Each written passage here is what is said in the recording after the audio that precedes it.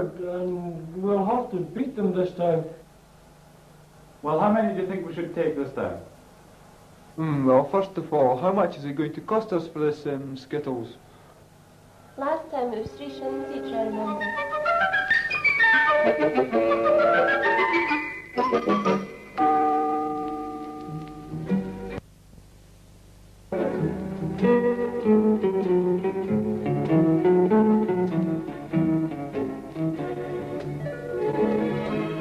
Frequently, skittle matches are arranged between Gifford and Haddington Youth Fellowships at the Alley in Gifford.